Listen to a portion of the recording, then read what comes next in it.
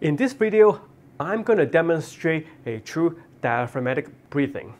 Now, most of you who have neck pain tend to have what we call a chest breathing pattern, meaning when you breathe in, the chest rise up, meaning going north first, and you end up using a lot of your front neck muscle to do this kind of breathing.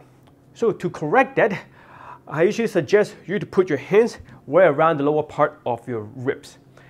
And you want to feel for what we call the east-west expansion of the lower rib cage as you breathe in. So it will look something like this. As you breathe in, you will see the lower rib cage, or you should feel the lower rib cage push your hands away, east and west.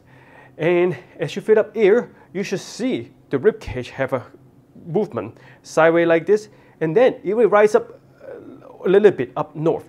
That's a good diaphragmatic breathing. So one more time, as you see my hands to mimic the rib cage movement. So as you breathe in, lower rib cage go east and west, and you are going to fill up air all the way up to the top of the lung, and that's why you will see a little elevation.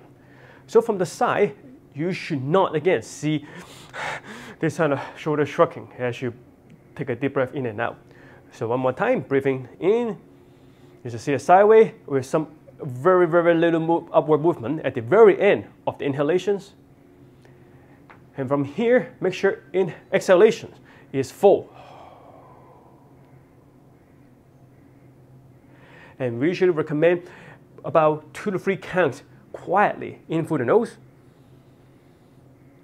and about 4 to 5 counts through the mouth on the way out.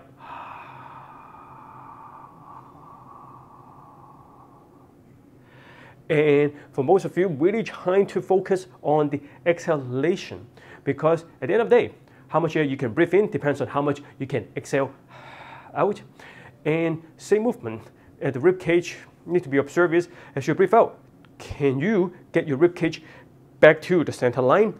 And for those of you who have low back pain as well, you want to see, can you get your ribs actually downward as you breathe out?